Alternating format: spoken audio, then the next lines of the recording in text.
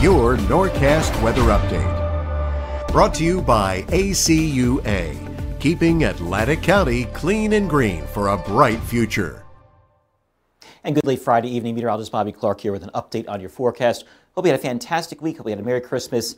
Hope you have a Happy New Year. Thank you for joining me this weekend. Boy, what a far cry from me standing here last Sunday night. These temperatures, we were in the deep freeze, but look at this evening.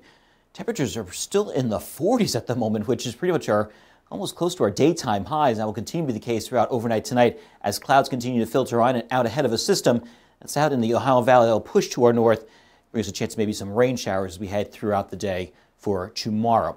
Take a look at futurecast for the rest of tonight. Clouds will continue to build in here from the southwest to the northeast, filtering in and heading in for tomorrow. Some patchy fog also, especially as you head towards the coastline, because we do have temperatures that are still on the cooler side in the ocean itself, but still warmer than land temperature. Rain starts moving here, I think, as we head more towards the afternoon. I think the morning looks okay.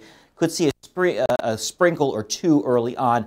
But I think the main gig is going to happen as we head towards the afternoon on into the evening hours itself and spin through here throughout overnight tomorrow night on into early Sunday morning. Then it moves on out of here. And the good news about this system, compared to when we talked about last weekend that brought all that cold air in there, the changeover to some snow, we saw even some hail and some sleet in there, all the kibosh of everything that was going on last week. This one's not going to have a lot of cold air behind it. In fact, it's going to stay very mild for us as we head towards the beginning of the new year on into next week. So tonight we're foggy. Clouds will continue to build south to southwesterly breeze, picking up as we head throughout the overnight hours, and we'll see early lows. These temperatures will basically stay steady, if not rise a bit, as we head towards the daybreak hours.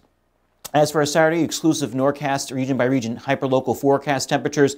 Under those rainy skies, we'll see pushing up near 60 degrees in some places, but as you head towards the shoreline, we'll see things just a little bit cooler due to a south to southeasterly breeze and ocean temperatures, as I mentioned, in the low to mid 40s, so make it feel a little bit more chillier and probably under those foggy conditions. Temperatures, as I mentioned, along the shoreline, low 50s throughout. We'll see some mid to even some upper 50s under those cloudy skies and also those rainy skies and those showers, especially as we head towards the afternoon. As for your Sunday, much better. As I mentioned, not a lot of cold air behind the system, so yes, the winds will pick up out of the west, but again, not seeing a lot in the way in terms of cold air behind it. So yes, it'll be breezy. We'll see that sustained wind up to 13 to 15 miles per hour gusts, probably around 25 to 30 miles per hour, but again, we'll be on the mild side. Temperatures getting up into the upper 50s. 7-day forecast for us. Monday looking just as nice, 56 degrees, 60 as we head into Tuesday. Then we're going to watch a couple of systems push in here. A couple right now, maybe a near miss or two, but watching potentially 3 systems off our coastline.